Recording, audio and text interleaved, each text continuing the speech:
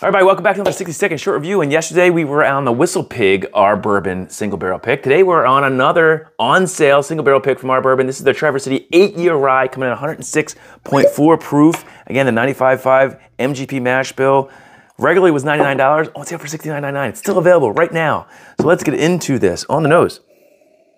Oh man, sweet. Like a creme brulee, and you know I love that.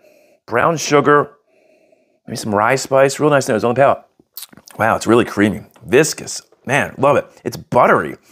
Like a funnel cake without that powdered sugar, right? That's what I'm tasting. That sort of funnel cake without the sugar. Second sip.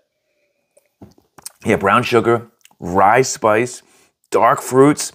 Really, it tastes actually older than 8 years. This is a fantastic single barrel pick from Traverse City. A little bit different than what I've expected from them. I love it. It's on sale for $69.99. Have you had it? If so, what say you?